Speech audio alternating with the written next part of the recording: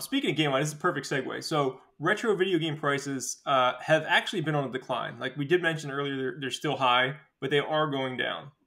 Do you think the prices will continue to decline overall, or do you see potential for them to spike again in the future? I would imagine, I don't know, there's so many factors. I've talked to a lot of people about this, and people always bring up a lot of good points. Of course, there is the whole graded game fiasco, which shot up prices. That's a whole thing that I'm sure a lot of people know about. We don't need to necessarily get into. There's that. There is the pandemic, of course, which I always argued that it's like people are at home, they're thinking about people dying, and they just got a $2,000 check from the government. What's better than splurging on a little nostalgia? So I think that did it. You also have the advent of people, unfortunately, like me, who are preaching about retro games and how fun it is to collect.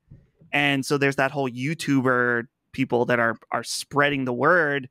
And so that's going to drive up demand as well.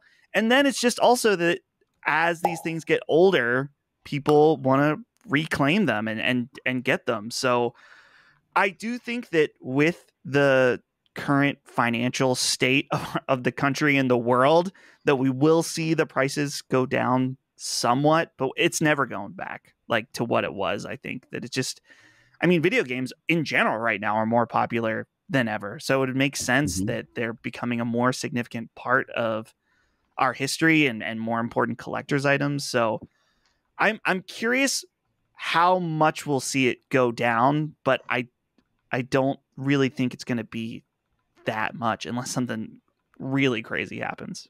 But I don't know. What do you guys think? We recently did a video talking about this very thing. I think that now that the world is going back to normal, prices are going to start to decline and continue to drop slightly. But I don't think we'll ever see prices like they used to be, 5-6 years ago. I think that's over and done.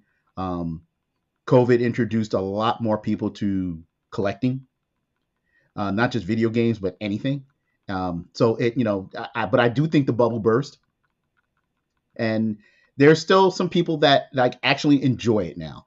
They're not in it to just flip a buck, and they actually, enjoy and introducing their children into video games and passing the torch, which is great. I love it, and I love those type of people to come into the store because I love talking to them. But I think prices are going to continue to drop slowly, which is good for me because then I spend more. Perfect. Yeah, well, that's true. There's more available at a decent price. You're definitely going to be more likely to pick stuff up. I think that I want to touch on something that Dustin, he didn't want to go down this rabbit hole. I'm going to just poke my head in and pull it right back out because it's going to be a long, long conversation. So I'm just going to go right in and go right out. The whole collecting the sealed games and putting them in, encasing them in their tombs and reselling them, that market is going to die. There is not enough sustainable people that really believe that Mario 64 with a 9.8 grade that sold for over $1 million, that is not going to continue. I don't think we're ever going to see stuff like that again because it's just madness. That is the most common game on the N64. Not second, not third, the most. There's I'm sure there's tons of those sitting in people's garages right now or like hidden away somewhere. There's no way that game's worth $1 million. So with that being said, that market's done, or it's dying slowly. The other part is the regular people like us, like the collectors who want to have stuff. That market is going to, it is in the decline also. I think it's going to taper off. I think it's going to be higher than before we started the pandemic, but not as high as peak pandemic, obviously. And the reason I think that, to Wes's point, it did introduce a lot of people to collecting and stuff like that. But these are finite objects, and the more collectors that there are, the less copies there are for people in general. And I think specifically like the common stuff is going to have more of a decline, but anything that's rare is going to continue to probably go back up if it went down. And if it's an uncommon game that's sought after, that's going to continue to go up. An example for that, Wes and I talked before the show, Spider-Man Shattered Dimensions on the PS3 is an $80 game. That's probably a pretty common game, common to maybe uncommon. And that's at $80 right now, which is crazy. Like that shouldn't necessarily be there, but it's, people want that IP. They're going to look for that specific item. Now, if it was like a normal sports year and it was like, nothing special, Mm-hmm. it was like Madden 2014, you're going to see those all over the place still. It just depends on the title, but Right. that's my 2 cents. Bro, it's crazy. And like you said, we were talking about Shattered Dimensions because I'm Matt's supplier. If you didn't know, Dustin, I'm always it's like Matt. It's like we just got this game traded in. Do you need it? What are you looking for? We just got this collection of games in. But it's Shattered Dimension and Web of Shadows are like the 2 expensive Spider-Man games on any platform, and I don't really know why. I can partially answer that question. They are not listed to download. You cannot easily get them. You have to have a physical copy because those licenses were not renewed. Okay. All right. That makes sense. Activision had the Spider-Man license at the time, and now Sony does. Yeah, $75 on PlayStation 3. That's crazy. Mm-hmm. Yeah. Like I said, and Web of Shadows was, I think it's Web of Shadows was the other one. That was like, that's super expensive. I mean, not crazy expensive, but it's higher than the average PlayStation 3 game. Yeah. Dustin, I'm not trying to force you to do anything you don't want to do, but if you start collecting for PS3 and PS4 now, this is the time to do it, sir. Get in there while the stuff is cheap. It's already starting to go up somewhat on PS3. Yeah, I believe it. That's one of those things where I'm not going crazy out of my way, but this is one of those things where if I see common games and stuff like that, I'm definitely buying it. It's crazy how it's already like sneaking up. And I mean, like Wii U now, I'm sure, which was already going up before the eShop shut down. I'm sure that now it's even worse. Yeah, Wii U's going up, 3DS is going up. Like to your point that those shops shut down, that's definitely another factor. Even original DS is definitely on the rise. I think for some reason, I think the 3DS games DS was like, I think the most popular handheld of all time, like the DS family of consoles. But 3DS was not nearly as popular as those DS games, which is probably keeping the DS games cheaper just from, you're just being more in the supply chain. And, but I think the 3DS games and the Wii U games are definitely going up in price. Oh, without a doubt. I just picked up Shinobi for the 3DS. I mean, it was still sealed, and it cost me like $80. Dead or Alive for the 3DS is cost me like $60. Dang. Like, oh my God. I can't believe that. It's not even that old yet. I was happy to find Shinobi though. Everybody kept saying how great that game was. The next section we're going to get into is modern collecting, but we'll talk about that in a minute. I got one other question for Dustin. Sure. Is there, you may not like the term, but is there like a hidden gem or something that's since you're into PS1 that you could recommend on PS1 that's a really good game that not that many people are aware of? Or a little bit less? Okay, I'll have a serious answer and a joke answer. But the joke is, I don't know. So my joke answer is Tomba, but I don't necessarily think it's a great game. I just particularly love both Tomba 1 and 2. I feel like they're really unique in their gameplay style and that they're these 2D like adventure games. And I think the characters in it are really fun. And it's just like this weird, like character driven mascot type game that died and disappeared. It's like this, I don't know, weird game. I grew up loving that game. From the shores of Maine to the California coast, Tomba has captured the hearts of Americans everywhere. Maybe it's the way he swings and climbs, or defeats the evil pigs and man-eating plants. Or maybe it's the way you and Tomba conquer them all. Together, Tomba loves you. And by golly, America loves Tomba. PlayStation. The one, I don't know if this really counts as a hidden gem, but, and I mentioned it earlier, but the first Suikoden game, the second one is the one that gets all the love. Everyone talks about Suikoden 2, and I haven't beaten Suikoden 2, but I played through all the first one. I'm like, dude, this is sick. This is awesome. And I mean, maybe it's just that the second one is that good that it totally outshines it, but don't sleep on the first one, especially they got those remasters coming out later this year. But I would say do not skip the first one because it's also very good. Now, they didn't, I'm sorry, I know this is kind of slightly off your subject.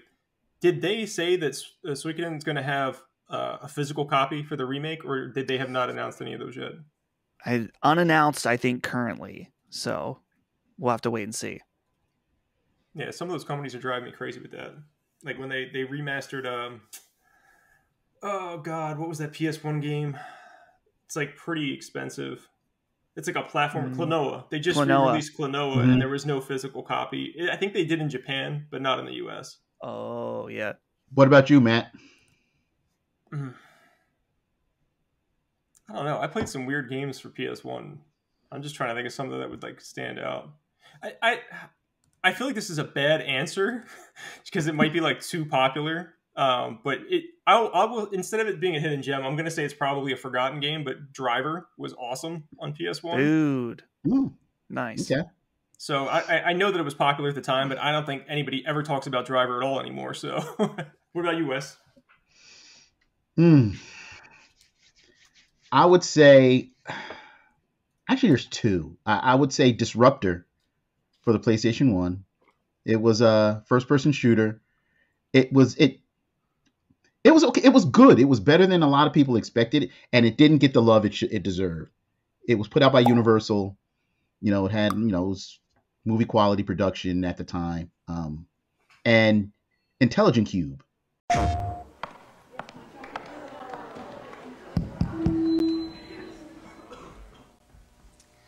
Onomatopoeia. O-N-O-M-A-T-O-P-O-E-I-A.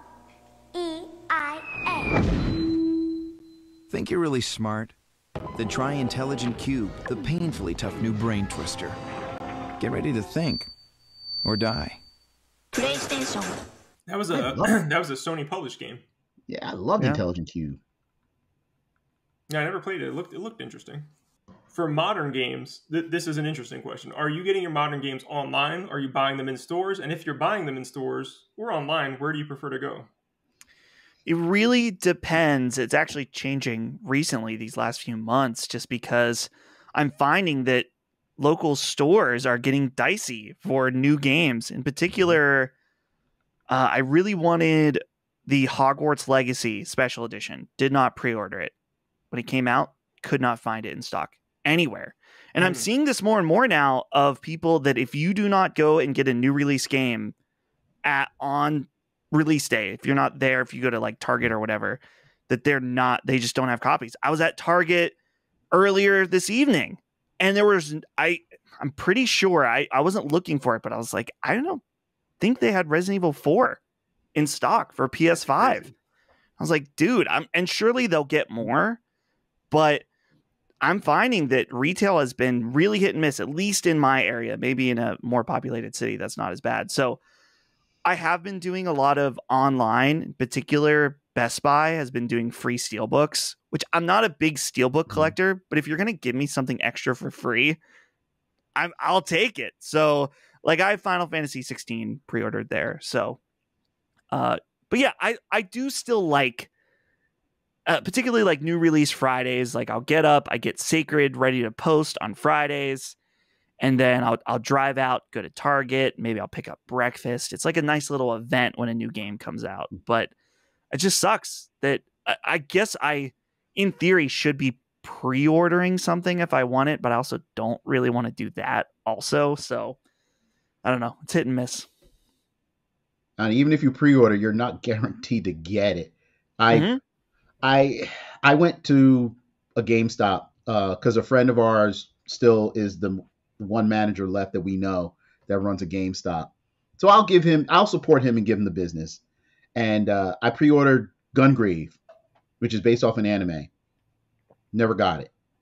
Because he would say, he's like, look, if you want it, they're not sending us any extras, no wall copies. If you want it, you got to pre-order it. I pre-ordered it, and he's like, yeah, I don't know what happened. They just didn't send it.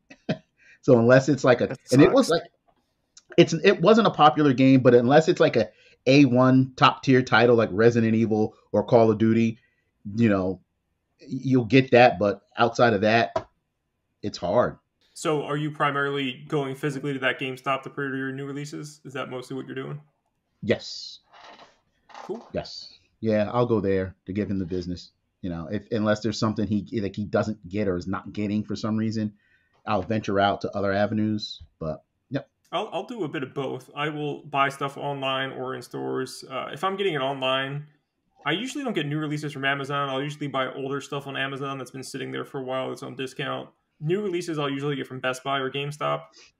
I'll sometimes order them online and do like a pre-order to pick it up in the store. To Dustin's point, it has been harder to find stuff in the store. Mm-hmm. So even if I don't mind pre-ordering stuff just because I usually get something for free. I know some people are totally against that because you don't want to like show like, oh, I'm going to support your game no matter what. But I'm usually very particular. Like I think I have 2 things on pre-order right now. And, Right. you know, to Wes's point, you pre-order stuff at GameStop and it's not coming in all the time. It's like, what are you guys doing? Like, this is what you do. Wes and I both used to work there. I know that this is what you used to do. Like, this is what your business is around.